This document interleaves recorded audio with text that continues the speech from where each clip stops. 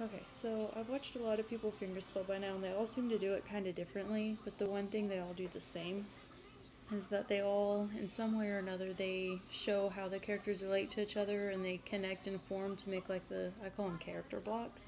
So like in Manda, you have two character blocks. Your first one is Mim, Nien, Hit. There's top characters and bottom characters, so that's a vertical plane.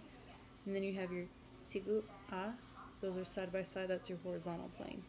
So there's basically three ways you can fingerspell: horizontally, horizontal and vertical, or just vertical.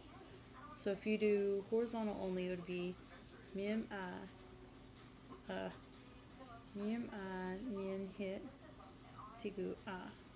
If you're going to do both planes, horizontal and vertical, it would be miem a nien hit tigu a.